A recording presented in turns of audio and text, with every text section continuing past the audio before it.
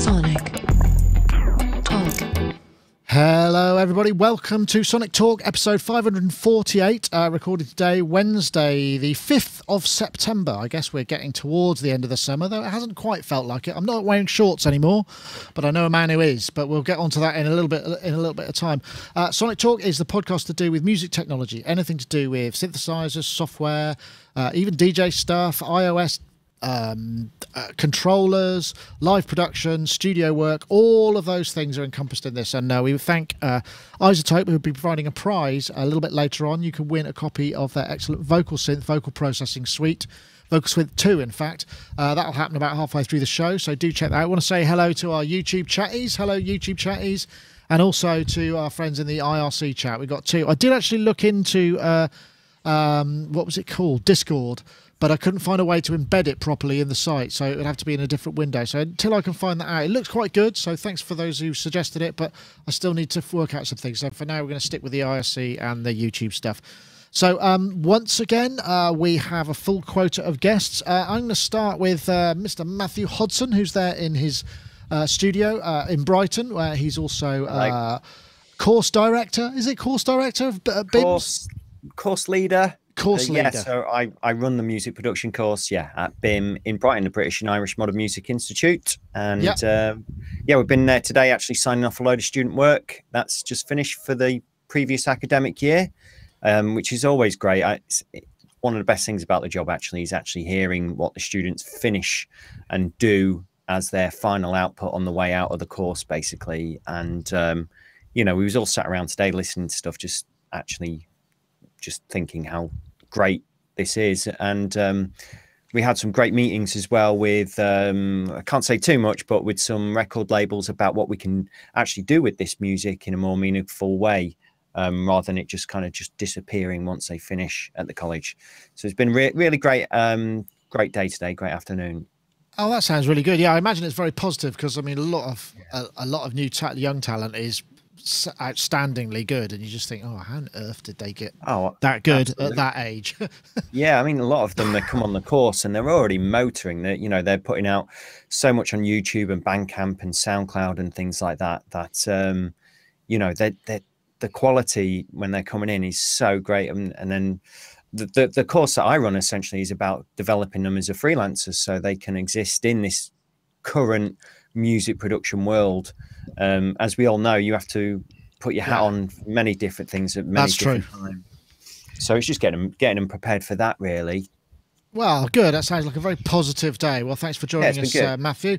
I wish I was where Steve was, though. Yeah, well, I was gonna make that the last reveal, just so that if those of you who maybe have just tuned in or you're just seeing the final edited version. Hello, Gaz Williams, gazwilliams.me, bass player, a music technologist, producer, mastering engineer, all of those kind of things. How are you, Gaz?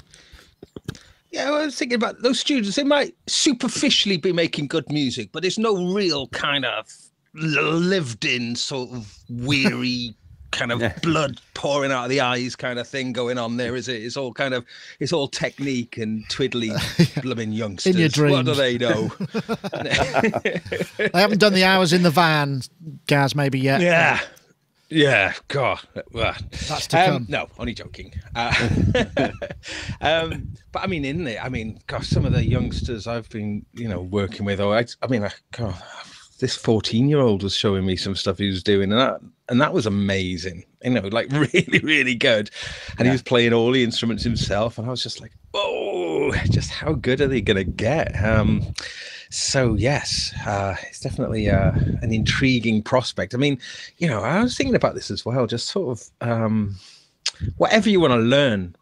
There is just actually, my mum has just started learning the ukulele, and it's the first instrument she's ever picked up, and she's having so much fun with it. And she's gone, God, there's just so many lessons on YouTube, and she's obsessed with it, and she's making really good progress with it.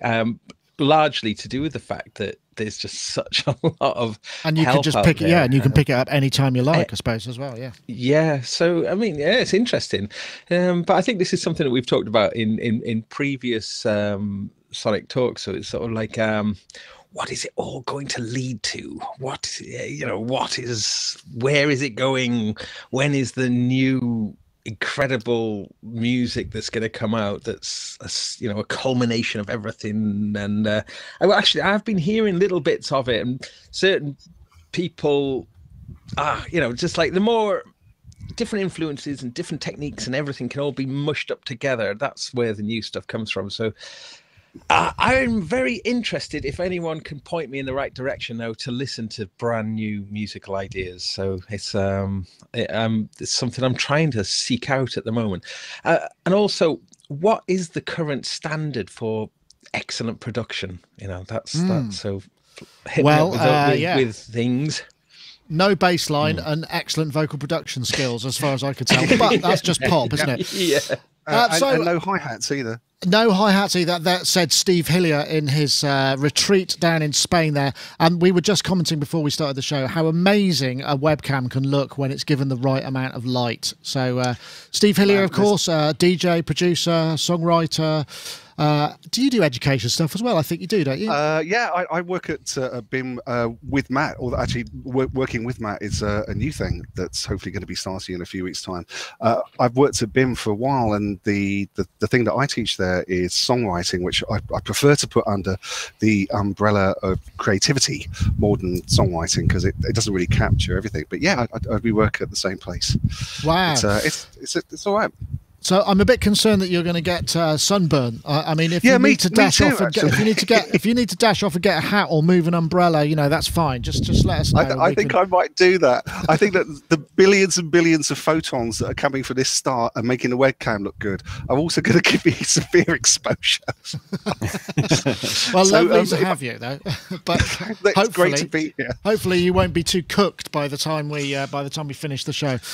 Anyway, a couple of things. First of all, I wanted to say NobCon is next weekend, and we are a friend of ours, Jim Hayward, who runs the Excellent Synth Memes Facebook group, is going over and is going to do some filming stuff, and we'll also be running a live blog. He'll be posting some stuff to it. But if you're going and you see anything and you want to post anything to Instagram, may I suggest that you post using the hashtag SSNobCon18, because then we can pick it up and we might well include it in the live stream for the live blog. I just wanted to post that out there. So coverage will be coming over at the weekend, so I hope sorry we couldn't have made it in person, but like I say, Jim's going to be there. If you see Jim, say hi. He's the one who looks quite a lot like Tom Cruise, as I keep telling him, although nobody else seems to see it apart from me. Maybe I've just got some kind of fixation. Anyway, right, let's get on to some interesting stuff. First of all, right, this is latest. If you're listening to this in mono, it's just noise. In stereo, this is from Loop Pop. It's a cool effect.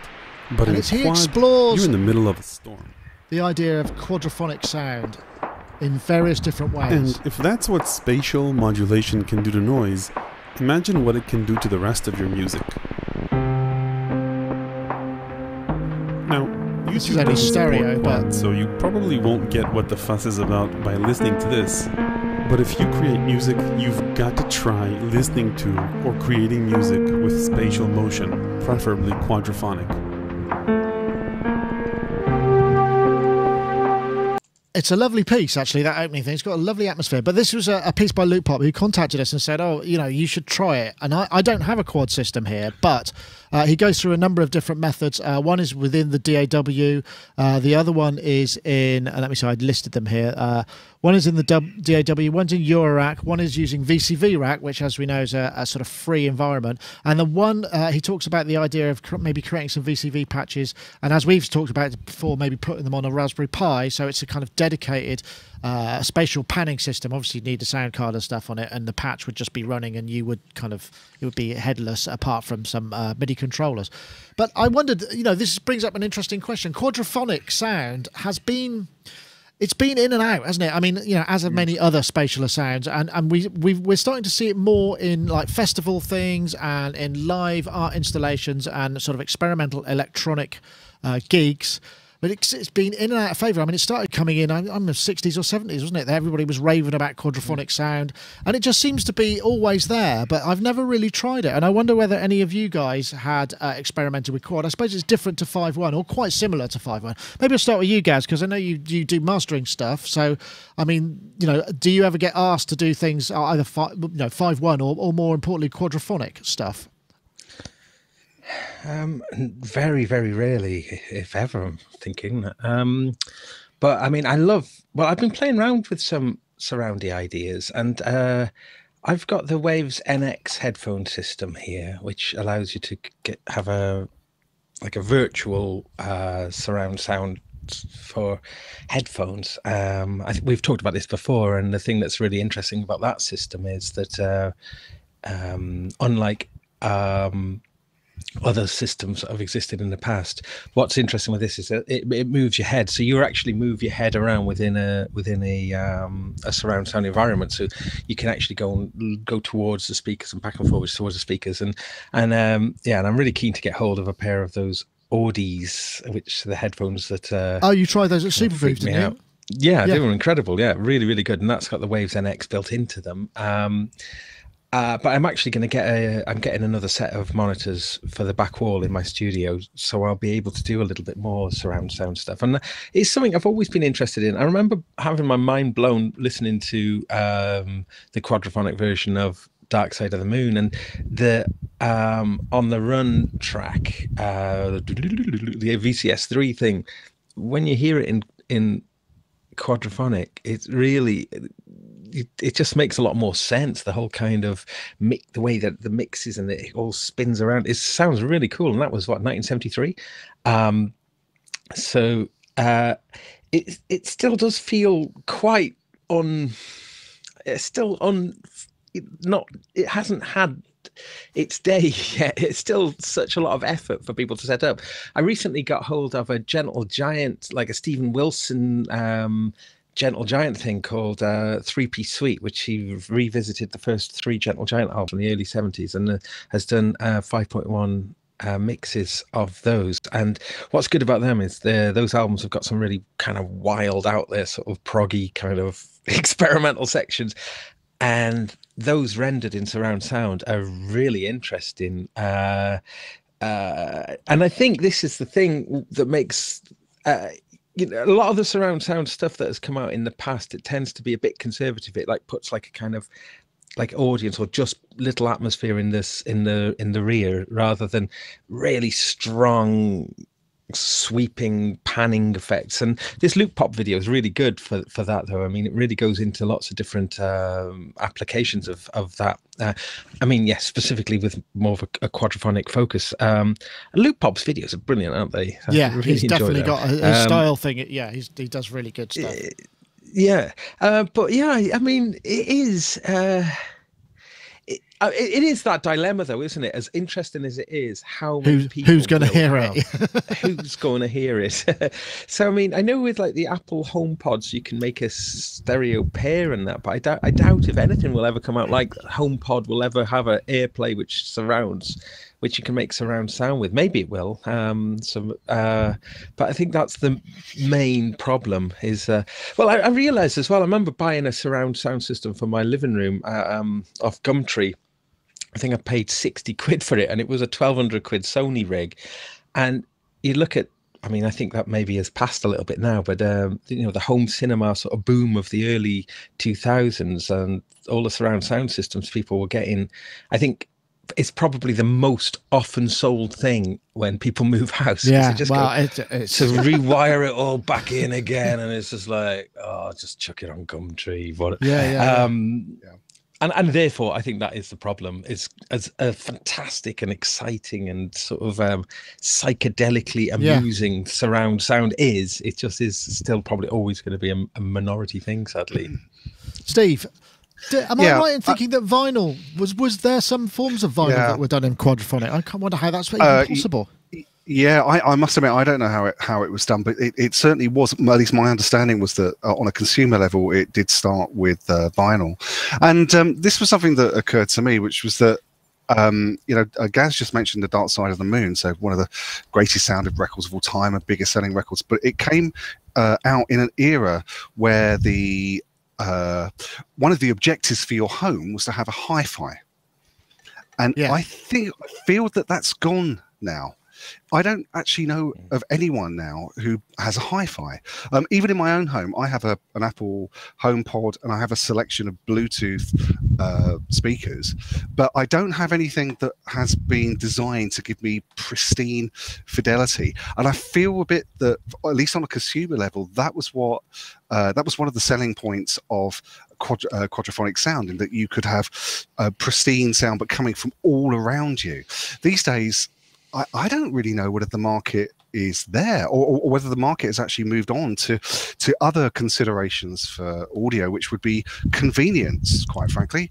I wander around most days with a pair of Beats headphones on because I like to look cool, but they're but they're connected to my phone via Bluetooth, and I've got Spotify, and essentially I have everything that I want from music in that package. And I'm an old man.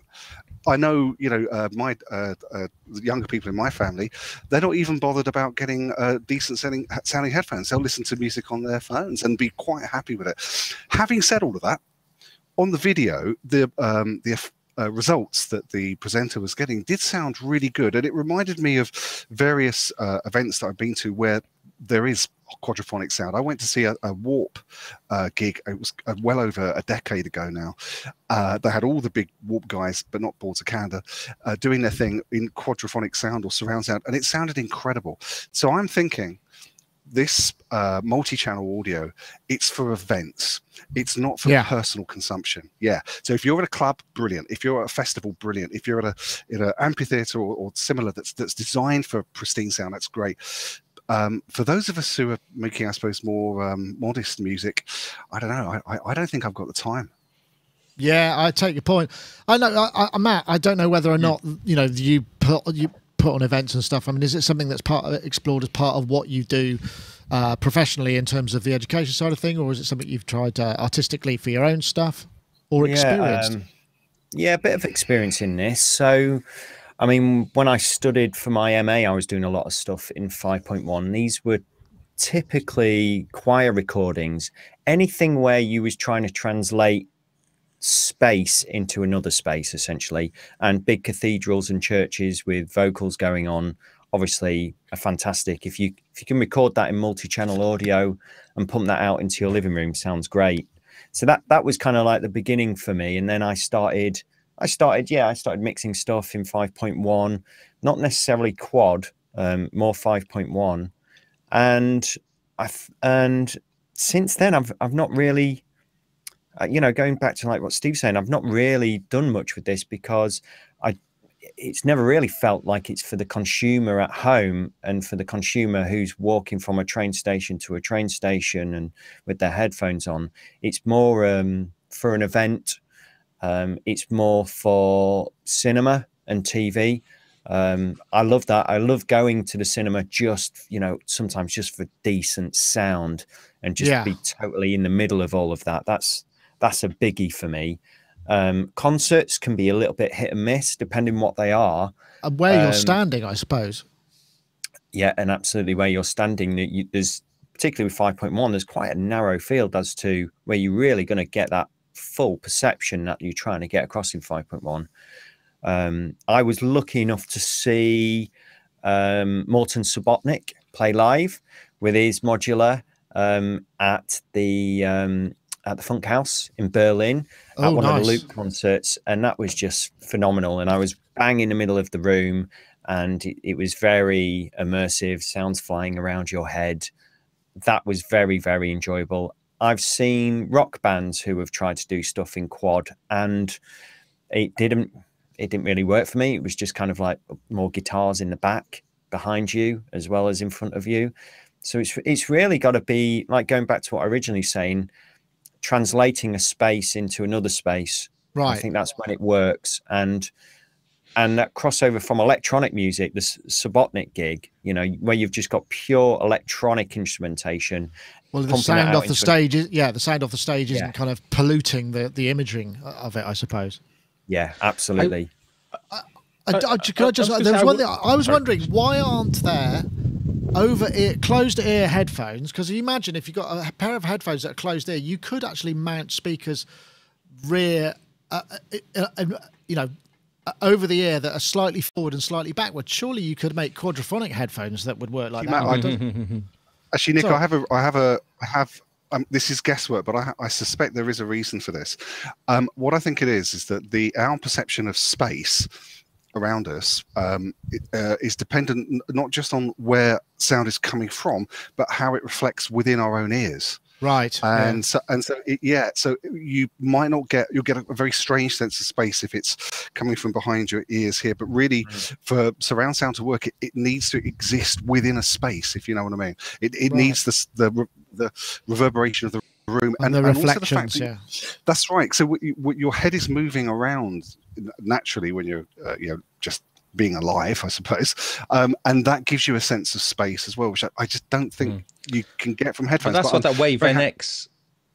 Well, that Wave NX sort of takes into account that with the head tracking, as your head moves around, the speakers stay in the same place, and it is a pretty profound experience. And in the, I've had things in the past like the VRM box, which Focusrite thing, but if you moved your head around, you moved the whole room around as you moved your head. But with these head tracking things, you move your head around and it really does give you the sense of space. It's quite interesting. Wow. And it did make me wonder, as this conversation was progressing, whether now that Audi's have released those headphones, they're less than £400. So it makes me wonder whether that technology, like I guess a Bluetooth head tracking thing is probably quite reasonably cheap technology to implement these days compared to previously. So I wonder if we will get another wave of surround sound headphones coming out with this. Maybe Waves will license it to sort of more consumer level. But I was going to say, is it Mobius? Is it the Audi's Mobius? That's it. Audi's, and I mean, it's interesting that they're marketing them very, very much towards like the kind of gamer market. Yeah, I suppose that's realistic because the 3D render of audio is something that But do you think it's perhaps more fun to make than it is to listen to? I think that covers most music, doesn't it? Maybe. I think there is an aspect of pardon the phrase, but boys with toys with this. I do, to an extent. I think we're living in a time where music for consumers is about convenience over audio quality. Yeah. And I think that the leap that is required to go from 2 speakers to 4, I don't see. Well, I actually don't know anyone who's done it. It's a lot of it is a lot of hassle to do. I suppose what we need is surround sound wireless systems that are really easy to set up. So you're just going to go one there, and that's it, and you're done. But then you get a latency, and it's all becomes a little bit less. But there is one thing that I don't think anyone's mentioned so far, which is that most of us have got 2 ears, and we're really well served by stereo. I think this is why it's survived for so long, and. If there was somehow some way of matching the convenience of stereo and getting the immersive experience of surround sound in some way, then that would be an incredible thing. At this point in time, I think it's all about convenience. Yeah, just on that point of convenience as well. I think one of the easiest things to do for stereo, if you do want to get some of this kind of spatialization within a stereo mix, is re-recording stuff out using a binaural dummy head. I've done that before, where it might be some percussion elements and they can suddenly appear like they're playing behind you. I've certainly heard it on some of the new records. John Hopkins' latest album, for example, has got some binaural stuff going on in there.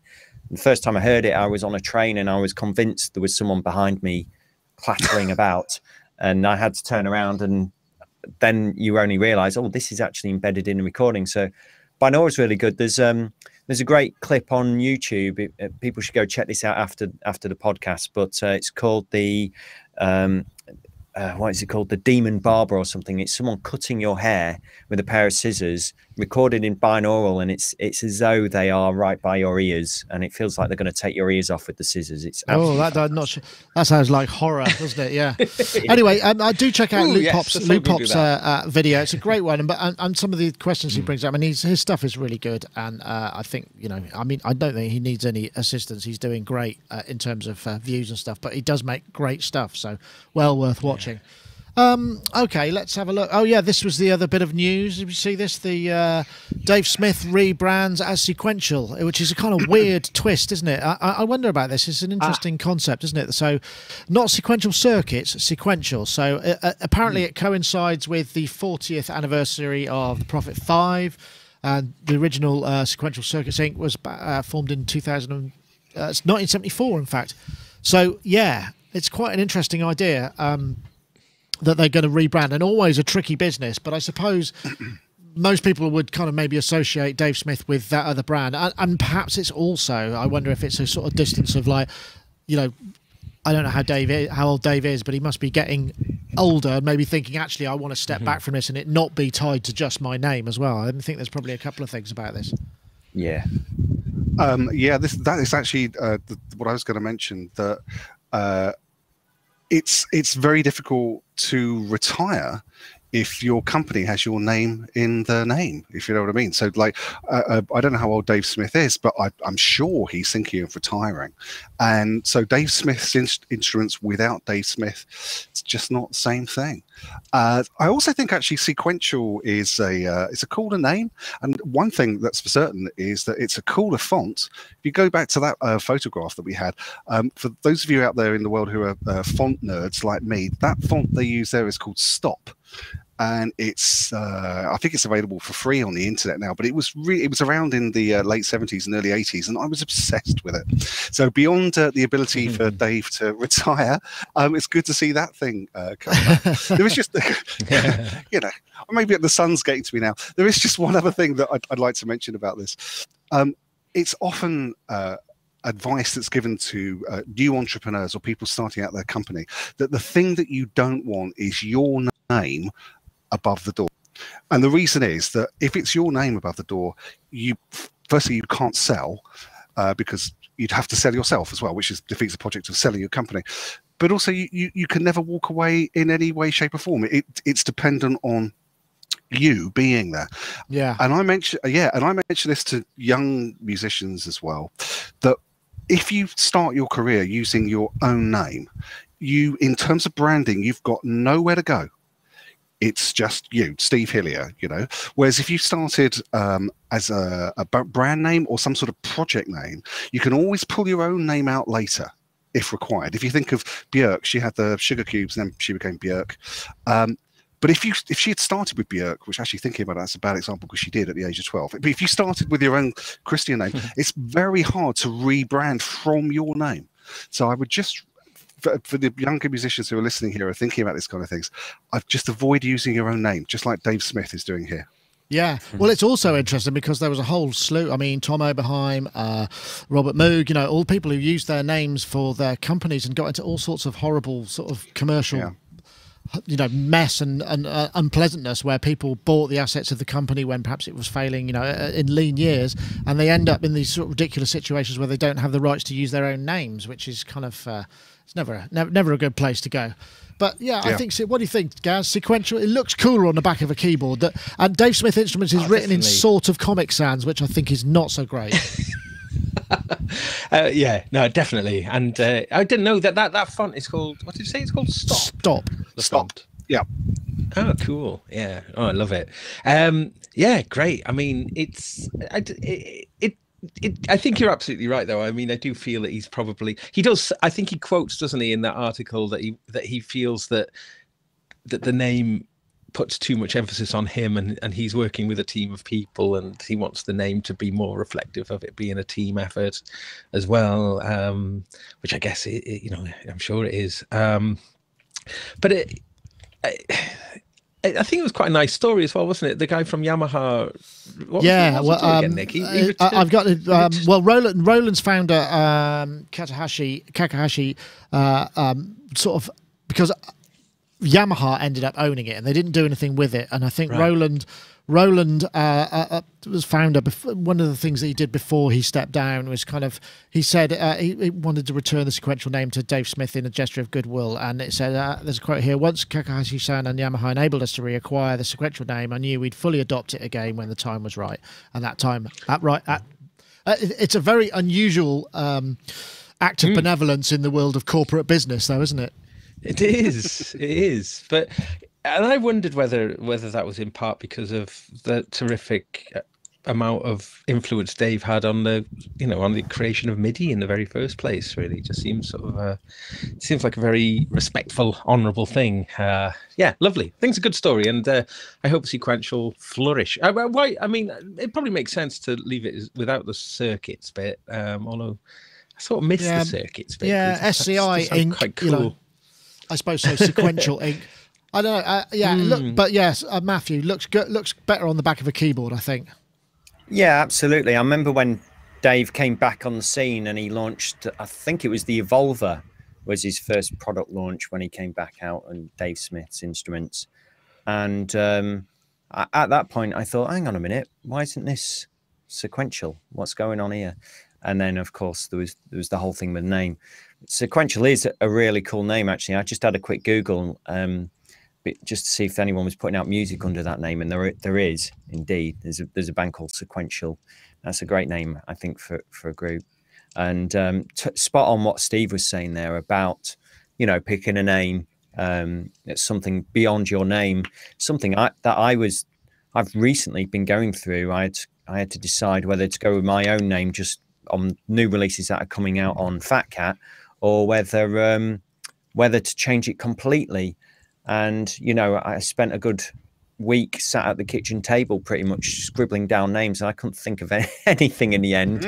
And I realized that I'd already had, I've got a bit of YouTube going on, and I've already got some releases under my old name, and I've got releases out on previous names as well, weirder names. So I just kind of went with it in the end. I got so fed up of thinking about a name, I just went with my own name in the end. Yeah, it's funny that the idea of naming things. I mean, when I did the EP that I released in July or whatever, I just thought I'm going to do it today because I was thinking I'd get more tracks together, and then on the day I just went, oh, sod it, I'm going to do it now. And so I literally just the first thing that came into my head for a name, I did that, and then I just did some artwork, and that was it. And I like I didn't think about it very much, and sometimes maybe instinctive stuff. It's got a better fairy tale story about it, hasn't it, when you do that? I mean, not that I'm in any way competing in that kind of league, but yeah. There is something else that I just want to mention to everybody here to bear in mind. This is something that's affected me recently. I don't want to talk about my own story here, but if you're starting to get somewhere with your music, you should trademark your name, or to be more specific, you should register your name as a trademark. What that means is that if you've got a certain amount of activity on social media, whatever, that you can make an argument that your band name belongs to you. However, it's not the same as registering it. And so it's a process, it costs money, but what it means is nobody else for a period of time, it's 10 years, I think, it might be 20, but I think it's 10 at least in the UK. Nobody else can use that name. And that could be really important if you've spent a lot of time putting, marketing out there, doing your social media, putting out tunes. Just consider sorting out a trademark. It's something that anybody could do just online, essentially, but it does cost money. Don't you have to do that per territory, though? And that's when it gets costly, Is that, you have to do it. I must admit, I don't total protection. You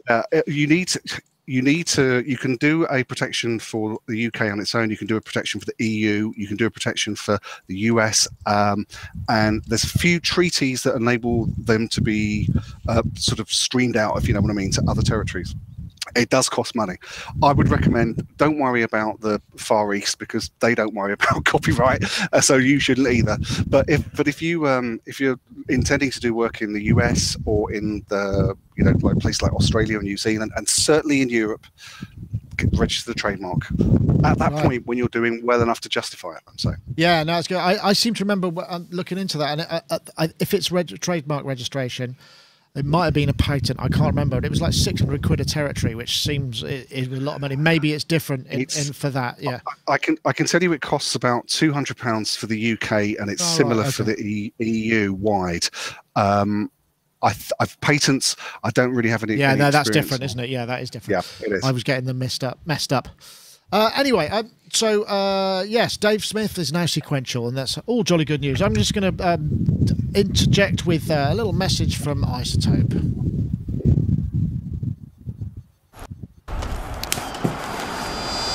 I'm feeling. This is, of course, Vocal Synth 2, which is Isotope's brilliant new vocal processing suite, Biovox, which vocal tract modeling, vocoder, new improved bands, new GUI, new effects, talkbox, lots of things, lots of harmonization, pitch correction. Like I say, vocal tract is a really nifty thing that you can do with vocals, where you can take it to, if the oo or the e isn't pronounced enough, you can nudge it even more in that direction so it becomes clearer. If you want to check out Isotope's Vocal Synth 2, which has got all new effects, and the effects are reorderable, great thing for processing. You can also have MIDI input for vocoder bands, lots of great stuff. Isotope.com/vocal synth, and you get the usual 10-day free demo, and it's well worth checking out. There's lots of other stuff going on the website for tutorials and things. And we've got a competition for this week. We're looking for the hashtag textural vocals and the hashtag vocal synth 2. This is a Twitter competition, so the hashtag textural vocals, one word, and the hashtag vocal synth 2 to @Sonicstate and @Isotope Inc. Enter that into a Twitter tweet, and we will be able to collect them all at the end of the week and pick a winner from all the entries. And we thank you for sponsoring the prize this week, Isotope, very much appreciated. And we have a winner from last week's show. Last week's show is from somebody called @CF Salvo. Another week, another try, and they actually got picked. So sometimes, bizarrely, it works out like that. I always, when I'm counting them up, I think, oh, it'd be great if that one won, but I always do a random number generator. So I saw this one and I thought, I wonder if that gets it. It would be quite poetic, and they did. Another week, another try from CF Salvo. So @CF Salvo, if you're listening or watching, then do get in touch and we'll get them to our friends at Isotope to pass on a copy of Vocal Synth for you. Okay, what's next? Oh yeah, some new. Well, no, let's go. Hold on, let's maybe get this one. Oh yeah, I like the look of this. Right, this is a new Kickstarter that's just happening. We are the SMEM. This is the Swiss Museum and Center for Electronic Music Instruments in Fribourg, Switzerland. We are here at our warehouse in the old beer factory, and as you can see, just a few have a lot synths. of wonderful and rare instruments covering more than 70 years of sonic innovation. You will find around 1,000 synthesizers and more than 5,000 other objects. Effects, microphones, organs, tape echoes, drum machines, and toys you've probably never heard of. We are a living archive. We want these instruments to be played and heard, so we decided to create the Playroom. So I won't play the whole video, but the Playroom is essentially a kind of a sub-studio of this Swiss museum, which they'll have sort of 50 things in that you can book time in. You can go in, you can use it, you can just play with them, you can record it, you can film, and they'll change it over every sort of month. So you get a completely new set of instruments in there from their massive 1,000 instruments. And the thing that really kind of blew my mind is that photo there, which has been doing the rounds on various things, and that is, I guess, one row of the synths they have. This is the warehouse that they would be taking these from, and it just looks like such a great idea. And it's in Freiburg, which is in Switzerland, and I'm just trying to remember what this has all started with a guy called Clemens Niklaus Trenkel, who for more than 35 years collected synthesizers, keyboards, organs, studio effects, and basically donated them to this facility. And now there are obviously lots of curators. I mean, who wouldn't want to be involved in that, probably? And I just think, what a great idea. If I can find the Kickstarter, what they're doing this really good idea. So what they're doing is, you know, you can pay, you pledge certain amounts, and some are just t-shirts and some things, but some get you kind of like 4 days in the room with your synth, or do you know what I mean? You get all this time that you could spend. So I mean, you could actually, like, it's going to have recording facilities and whatnot. It just seems like it's like a dream thing if you've got the time. And I imagine there's lots of people who are involved in the industry that we are. It's sort of, it's spoken with reverent tones and hushed tones. Have you been there? And I know there's probably a few people have been. Have you ever heard of this place, Steve? I mean, it seems like a kind of No. playground is too small a word to use. No, it does sound, it looks absolutely extraordinary. I remember a few years ago going around to the guy who services my synths house, and he had 4 Prophet 5s on the side. He had a Jupiter 8, just a whole room full of synthesizers, and I was talking about that for days. This is a man in his 40s, and so looking at this thing, it looks absolutely extraordinary. And then I was thinking, okay, so what would actually happen if I went in there? And I think I would be just overwhelmed by choice. By choice. It would be lovely to look at these things, but I ultimately don't know what I would do. And it reminded me of something that I had to do a few years ago, which was to essentially reduce the amount of instruments that I work with. What I wanted to concentrate on was 1 or 2 and know them, the instruments I know really well, and get the best I can from those, because I was realizing that in order to compete in the modern music environment, your efficiency has to be really high. Your turnover of music has to be exceptionally fast. And what I didn't want to do is to be, stuck with 1,000 different choices. So what I did for a project that's going to be coming out hopefully in October, I keep saying that, but whatever, was reduce my amount of synths down to 2, which was a Korg Monopoly, which I've had since I was a child, and a Yamaha DX100, which I've had since I was a teenager, and work with that. And it's been liberating. So not to take anything away from these guys, because I'm definitely going to go there, right? But in terms of making music, for me, it really is less is more. So I'm going to go there and take photos and do the music making when I get home. Okay, well, I had a question. One of the questions was, which synth do you think you would want to go to first, given the choice? Assuming, I mean, the one thing I also think is, so you go to this place, everybody's, presumably there are curators and stuff, and then suddenly, it's like, okay, here it is, and then there's a massive performance pressure, isn't there? Right, now I've got to do something that I'm not embarrassed about in front of all of these kind of people who've seen it all, maybe know a lot about these instruments, and it could be terminally, it could actually crush you creatively quite easily. And you know that every single person who works in that is watching you, waiting for you to go straight to the filter. That's it. And they'll have bets. And it'll be in Swiss francs, and they'll make a fortune whilst you look like an idiot. The synthesizer I'll go for, I'd like to look at an original ARP Odyssey with the Moog style filter. I've got an original Odyssey, but it's a Mark III, and I love it. But I've never tried one of the originals. I'd like to do that. That's a good one. I know, Steve, will you be making a pilgrimage to Switzerland the next time you're in Europe? Oh, me? Sorry, Matt. Sorry, yeah. I'll certainly be going there. I think we should say big thank you to these people, really. I'm so glad that someone's gone and done this. I think this is an important thing. And now it's done, I can kind of sleep better at night, knowing that it's happening as well. For someone to take this on, I was listening to a podcast the other day where someone was talking about this very thing, and I thought that would be such a great idea if somebody did this, and hey presto, there it is. So happy days. Would I go there? Absolutely. What would I do when I get there?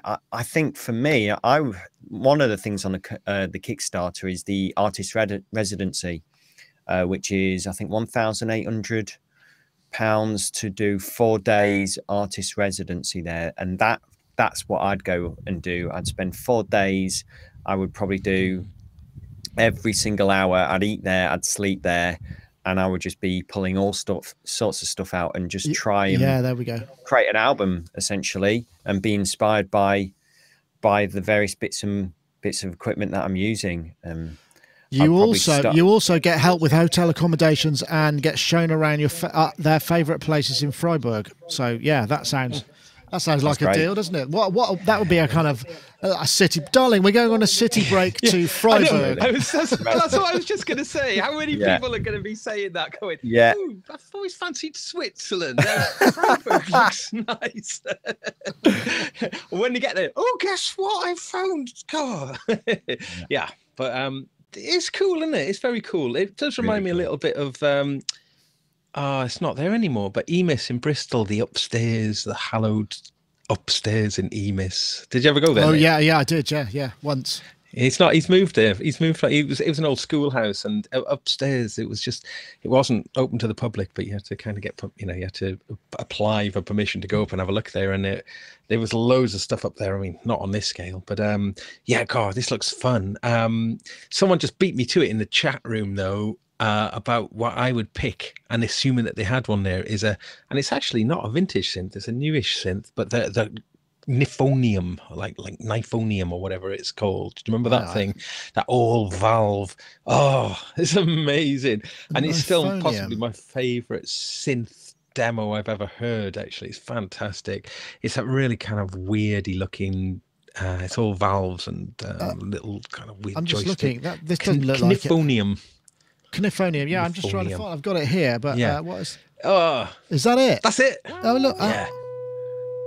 A funky worm. Like the Korg PS3300. PS3300. Yeah. But I mean, I think it's about 10,000 quid. I think to buy. It's not. It's one of those things.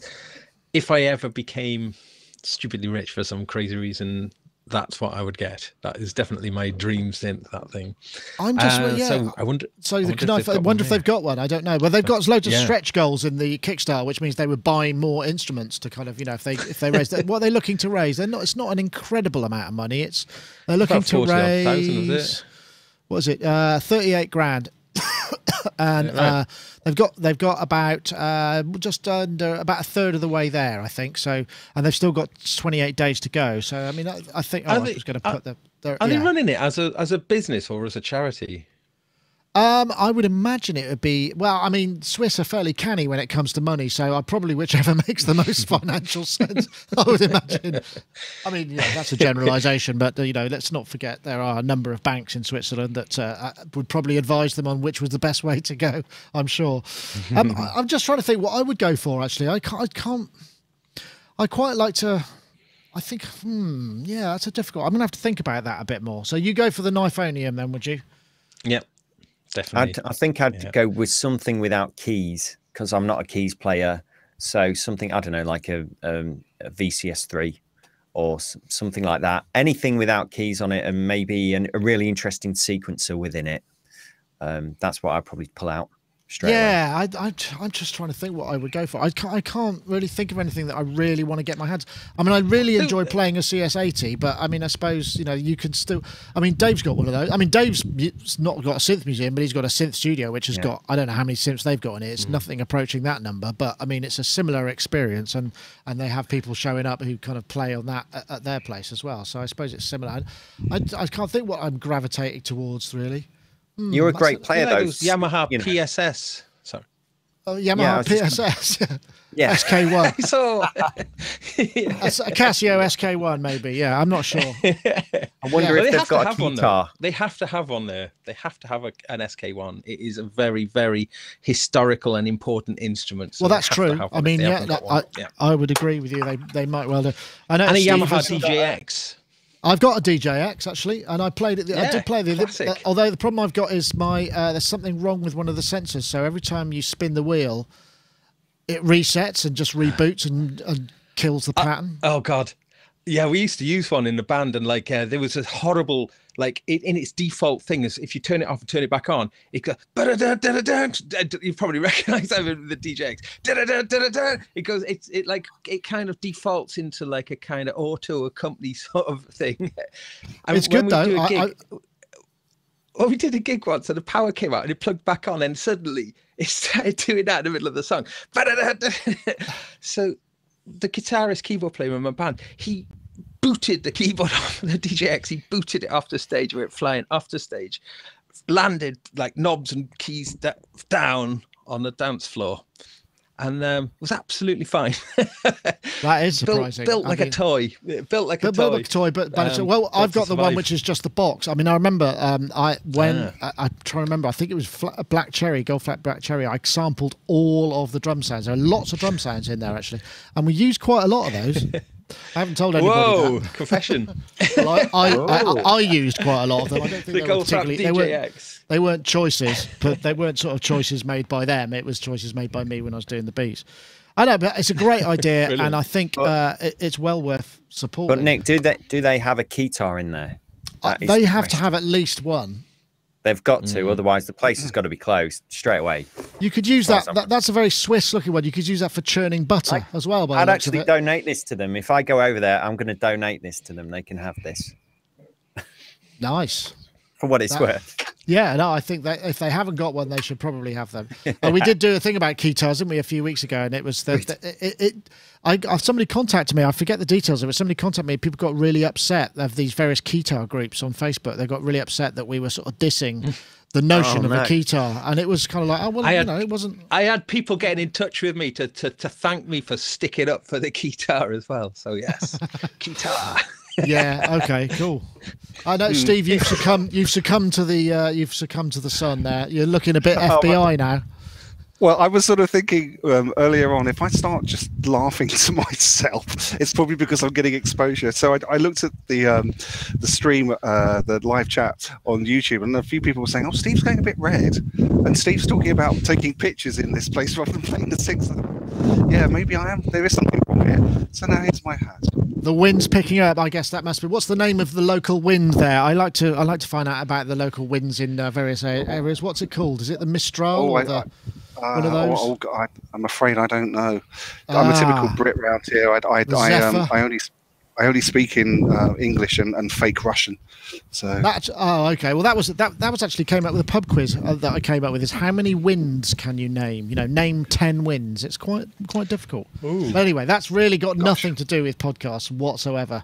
Anyway, the Playroom sounds really cool, and it looks like they're going to make their Kickstarter. I certainly hope so. And if we can, put any more people in their direction, then go for it, because I think it's a very worthy thing. I mean, you would worry about having a place like that. What the insurance would be, and having them all in one place is quite scary, isn't it? So the risk. Part of the budget should go on. Part of the budget should go on sort of not letting Deep Purple go and record there. I think they've got a bad history of recording in. Well, it's not. At least it's not based on the Lake Geneva shoreline, anyway, is it? That's the main thing. Yeah. Just a couple of observations before we move on. It really reminds me of Svalbard. Have you guys heard of that place? It's a seed bank that's up way beyond the Arctic Circle. I think it's Norwegian or Swedish. Yeah, that's right. It reminds me of that. And being in Switzerland, it might survive a nuclear war, which would be nice. Just like the seeds in Svalbard. The other thing is, I wonder how long it will be before we get a set of sample libraries coming from this place. Well, that would make sense. It would, wouldn't it? Just imagine if there was a sample library that covered every instrument in that place, and it was sold in Swiss francs. Yeah, it could certainly help keep the place going. I wonder if that would be covered in, if you could do an artist residence and basically just sample all of them, or whether that's a different deal you'd have to do. I think you'd probably have to talk to the bankers. They'd be in charge of that sort of particular thing there. I think we should do a Sonicstate weekend trip out there. Oh, that would be fun, wouldn't it? Wouldn't that be fun? Yeah. What a great idea. Yeah. Stretch goal. Well, I'll tell you what, when we've got enough sponsors for the podcast to fund it, we will maybe we should do it as a Kickstarter, our own Kickstarter. Send us all out to Switzerland for a laugh.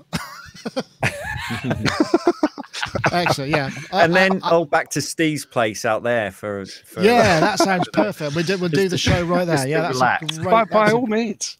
That's a great idea. What a great idea. Yeah, I'm 100% behind you on that one. Okay, there was one other thing, which was new oscillators for the Prologue. Do you remember there was this in fact, I think I've got one somewhere. There was the development board that was given out to a load of developers at Superbooth, which was basically a single oscillator, the digital oscillator for the Korg Prologue. And the idea being that they would encourage developers to do their own oscillators. And there were a couple here. Let me see if I've got some sounds. This one is, I think, this is Blinds. Yeah, this is Blinds. So this is by a chap called...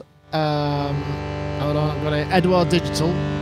It's a versatile two-mode oscillator with Meta PWM engine, obviously great interest to me, and 101 waveforms. You can get it for €39, and you just load it in, and it gives you an additional one. And there's also this one, which is super. This is multiple waves. FM Monster, Organism, and Superwave, 20 quid each, and the other one's €39, 40 for a bundle all each. And you can just load them into your. You can load them into your Prologue, and you've essentially got like this sort of additional synthesis engine, which is a really neat idea because they opened it up as this sort of open sourced. It's not wasn't quite open source, was it? You had to have the dev board, but the dev board is sort of next to nothing, and I think you have to follow. So it gets included in firmware updates, and then you can load it in via the software editor that Prologue develop. I just wonder how many more of these sort of things would go on because it's quite a democratic concept in many ways.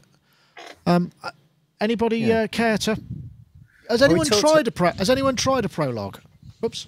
I haven't tried a Prologue, but we did kind of touch on this sort of last week when we was talking about this democracy of I think it was Raspberry Pis, wasn't it? And being able to put your own things into that and make it what you want from it. So I guess there's some of that going on here, and this also. I was going to say this sort of reminds me of like the Nord concept back in the day, where you could do a lot of that within that. It was like the first sort of modular synthesizer made out of software, wasn't it? And you could change all your waveforms, and I think you could create your own. And then I was first made really aware of this when I was talking about the DSI, the Dave Smith Evolver, and that came with a waveform editor, and you could chuck your own waveforms into. And that was a way of doing that. So I'm really glad to see this sort of thing happening again. And so you guys have made some as well, which sound really great. Sorry.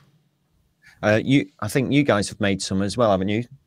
So well, we made some Max for Live synths. Yes, Ableton racks, but not the thing about this board is I think it served two purposes. I think obviously one of the reasons was because it has to be done in C++. It's a proper sort of DSP coding scenario, and I think part of it was perhaps for Korg to just see who's out there doing really smart things, and it might be that they would then maybe want to work with these people if they came up with some really interesting concepts. I mean, that could be a possibility as well. I don't know, Steve. What do you think? Have you tried a Prologue? And we were supposed to get one for review, and they just never sent it. And they said it's 2 months ago, and it just never arrived. So. I've been a lifelong fan of Korg products, and no, but on this occasion, no, I haven't tried a Prologue. I do like this concept, though. The idea that you can, get in and program extra software for existing hardware, I think is a great idea. So I fully support that. However, although it's been a long time since I've done any coding, I think that anyone who is doing coding for this needs to read the terms carefully. I think it's kind of important that if you're making software that goes into a proprietary piece of hardware, who owns that software? Oh, you you sell the code yourself. These oscillators are third party. You can buy them from those people. It's not via Korg. Terrific. Well, that's really good. That was my only concern, and it was nothing to do with Korg. It's just simply my own ignorance that I'm really mentioning. But there is a big thing I'd like to mention, something that I really like about this concept, which is that I'm so glad that after what seems like 40 years, that we're not still focusing on the quality of filters in DSP. I do feel like we've cracked it. Do you know what I mean? I feel that the digital filters that we have now, they sound really good, and it seems like it's the sound generation that we need to turn our attentions to. And so this is a great move forward. As I think everybody who watches this knows, I'm a big fan of Extra Records Serum, where they seem to have put a lot of their focus on great sounding oscillators and the ability to create your own wavetables within that software. So I think this is a great way forward, and maybe I should get back into C++. It's been a long time. Did you used to code? Have you done that? I've never done that. Oh, yeah, right. Where I started off in music was I used to write Z80 code, which was absolutely. I mean, it was a bit that's of a ones and mad zeros thing. Practically, isn't it? That's like machine code. Jesus. Yeah, but that's exactly what it was, and that's. I mean, I had a lot of time by myself in my childhood. Clearly, I just bought myself an instruction manual and worked out how to do it. But that was a really long time ago, and then I got into HTML and C++ and a few sort of scripting languages. But then, girls came along, and so did the music career, and I kind of stopped doing that. Yeah, I should get back into it, basically. Right. And girls. I haven't. I've never done C++ stuff. Yeah, Gaz.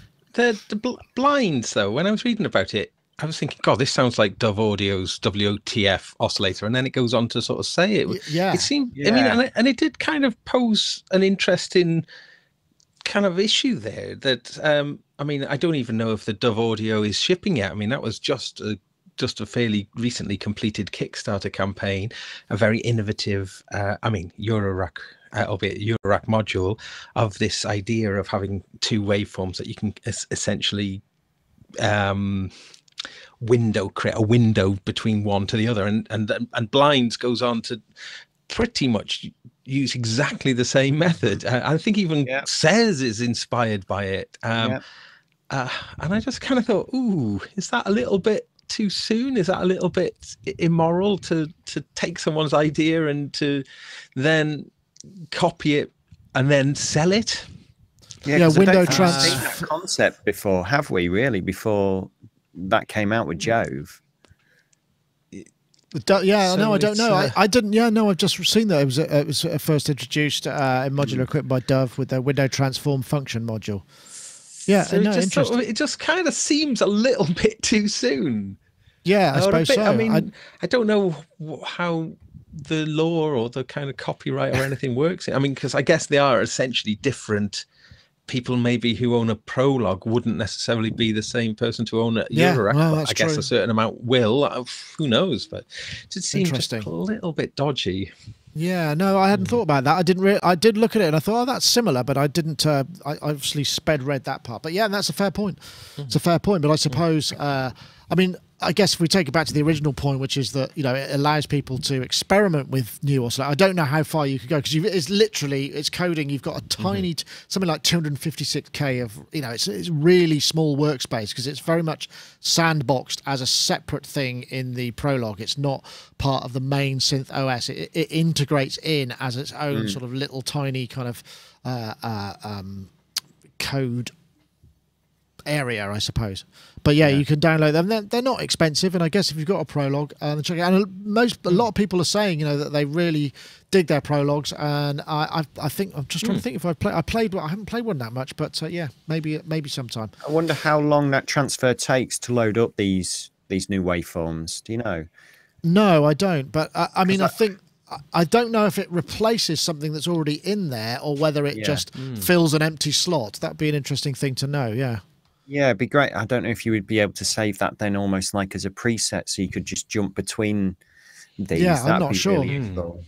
I mean, my approach nowadays is what I have behind me is pretty much it in terms of synths in here. And they've been purchased because they've all got different waveforms and types of synthesis within them. You know, I've got something, you know, very basic oscillators through to FM craziness, and just so I can literally get a sound quickly from one or the other. So I guess they're offering this ability there and expanding that within the Prologue, but I just wonder how quickly and how efficient that is. Yeah, no, I don't know. That's a good point. I'm not entirely sure. Okay, well, I think that brings us to the end of our topics, at least. So, but before we go, I just wanted to reiterate that we've got the NobCon live blog from NobCon in Chicago next weekend. Jim Hayward will be posting some video from there and occasional photographs. And if you're there and you want to post anything and you want us to pick it up, if you give it the hashtag SSNobCon18, not very snappy, but I couldn't really come up with anything else that didn't kind of not have the information. So SSNobCon18, if you tag it with that, we'll keep an eye out, a search for that. We may well whack it into the live blog and it will show up on the Sonicstate live blog page. And that's it for this week, I suppose. Yes. I'm just trying to think if I had anything more to say. I suppose I did not. So yeah, I don't know. Gaz, have you got anything to add before we go? I've been, I mean, Spectrasonics Omnisphere 2.5 is now officially out, and I've been playing around with my sledge, which is something I was really pleased about because that was something that Eric promised that he would implement for me and has done with absolutely terrific results. And what I've realized, which is really special, and it's only actually since being able to play with it that I've kind of come to realize this, is that the way they've done it for all the hardware. So just to reiterate, if anyone doesn't know what they've done, the latest, the hardware latest synth version mappings, of synth mappings, which is so much more than just simply like a MIDI mapping thing. It's much more sort of deeper embedded into the software. But what's quite interesting is that for all of the hardware synths that they've mapped, they've essentially created a virtual version of that, which we did know about. But I think what's quite interesting is that so if like I'm playing on the Sledge and then call up like I did with some sub 37 patches, and then suddenly you're playing like a sub 37 on the Sledge, but it's like playing a synth but with the Sledge interface. So as soon as you then start playing, well, certain parameters, they won't be mapped, I suppose, would they? But not all of them will be mapped. No, they still are. Everything jumps to what the Sledge mapping is. So interchangeable. No matter what patch, no matter what patch you call up out the whole of Omnisphere, as soon as you sort of change a parameter on the Sledge, you've got the Sledge interface for it, and it's sort of it's really interesting. Like, just turn your Sledge into a sub 37 or change. I was playing with a Jupiter 8 as well, and but what does happen though is that if you do things like if you change the filter, it changes the filter of whatever the patch is.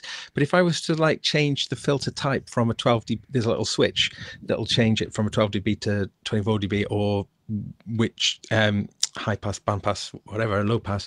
As soon as you press any of those switches, then it switches out the filter for the ones that they've designated for the Sledge mapping. So and similarly, if I was just to change like the oscillators and went to the wavetable, or change the wavetable knob, then I start changing the wavetables as per mapping of the Sledge, whereas everything else remains the same as the patch that you've just loaded in. Oh, interesting. So it's it's really interesting. It's sort of like you kind of go, okay, this is a new paradigm. We've not experienced anything like this before. As I say, a lot of people still kind of think it's just a version of like AutoMap or something like that. It's really not. And it's something I've mentioned about before, that because it supports all of the Roland boutiques. Well, each one of those boutiques then becomes like a bespoke controller for Omnisphere, and like to go from one boutique to another boutique, and that same sort of thing applies then. It's a really interesting I mean, I think you can only have it it won't jump. If you were to sort of be playing on one of the boutiques and then change, and then started playing another boutique, I think you'd have to go and change the hardware designation to specific okay, I see. Right. boutique that it is. But but I mean, for those who haven't experienced it, seriously have a look at it, because it is it's definitely something that well, Eric said that one of the goals was to make Omnisphere feel like a hardware instrument, and they certainly achieved that. But it also is, I mean, in my case, using it with the Sledge it's made the Sledge feel like this infinity synth now. And I've always thought, when I remember I reviewed it, I just thought that I always wanted to keep one hanging around because it's just a great synth interface. But yeah, thanks for that, guys. That's why I was saying to Eric, because Eric was going, "Oh, the Sledge, I hadn't really thought about that." I go, "Yeah, look, it's got the best. It's so huge. It's absolutely, it's almost comically large. The interface, but yeah, it works really well." Excellent. Well, thank you very much for that bit of insight. So I think we're probably going to wrap things up now. Matthew, thank you very much for joining us. I guess term started.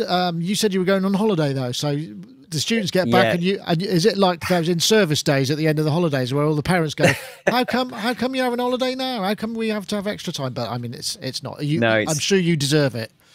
Yeah, they don't actually come back. We don't actually start till October. So okay. I've got a little while yet. So this gives me a time to take a week out and just kind of reset. I actually come back the day before graduation, which we do at the Brighton Dome. So I'll be coming straight back with the hat and gown on and straight onto the stage with the students reading out their names, which is a great day. I love that day. I get to meet all their family as well and what have you. So I've got a couple of days basically in here before I go off on holiday. To play with some new kit. I've just got a new module came called the Zadar, which is this you can't really see it, but it's 4 channels of envelopes, but it's complex envelopes. You can change all the waveforms, and it's very interesting. So I'm going to have a little play with that before I go away, basically. But a few more tracks. You're welcome, Matthew. Thanks very much. Yeah, thanks again. And Steve, thank you for joining us as well, and for risking your skin for the sake of the show. It's been much appreciated. I have to say, I do feel strange. It must be sangria time, surely. I think so. Claire, who's here with me, passed this to me, which I would recommend to anybody who's going on holiday. I don't know if you can see that. Factor 50. Yeah. But put it on at the start of the day. Yeah, I must admit, if you want a top tip, I use Ryman P20, which is waterproof. That's really good, and it doesn't come off. And that lasts, I think, 8 or 10 hours. And it's not greasy, so you just have to sit around for 20 minutes while it sets or dries or whatever it is. But anyway, Steve, thank you very much for joining us. It's been a pleasure, as ever. And and you can see the sun starting to come down now, which is the shadows are creeping longer. Yeah. It's sunset here is around about 9 o'clock still, which is rather nice. So there's still 3 hours of daylight here. It's nice. Excellent. Pleased to hear it. And also, Gaz, thank you very much for joining us as well. We'll see you again very soon. Thank you very much. My pleasure. Thank you so much. Cheers. Okay, that's it for this week. We'll as ever, we'll finish with our final shot, and we'll see you all next time. Thanks very much for watching. Bye bye now.